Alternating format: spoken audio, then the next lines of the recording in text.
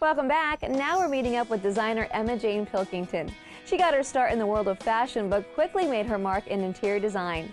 Emma takes us inside her Greenwich, Connecticut home.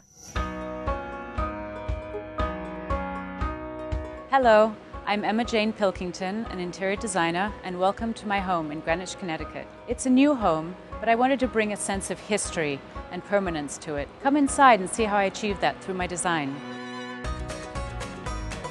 In essence, a house is four walls and a roof, but a home is the character and the history and the memories. So in a new build, what I tried to do was to bring that to my home at the very beginning of its life by using reclaimed materials throughout, which you can see immediately in this entryway with the floors, the antique wood, and the fireplace.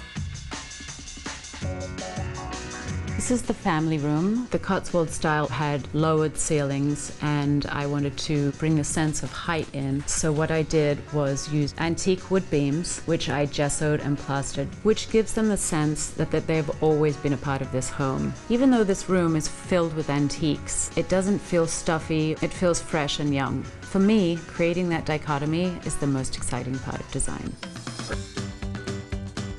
For the kitchen, I was inspired by Belgian interiors. There's a certain quiet austerity to them, which I think that I achieved through the use of the wood. It's very clean. Any equipment is hidden behind the wood, except for the Diva oven, which is decorative in its own way. I never wanted my kitchen to feel like a suburban kitchen, so I did not want to have a built-in island. But of course, you need a surface in a kitchen this size. So I was lucky enough to find this table from 17th century, and I retrofitted the bottom for storage. This is the exact part of the house where the new and the old meet. Behind me, you'll see some antique Tree of Life tapestries. I didn't know where to put them for a long time, but when this house came together, this point seemed the perfect place for the Tree of Life.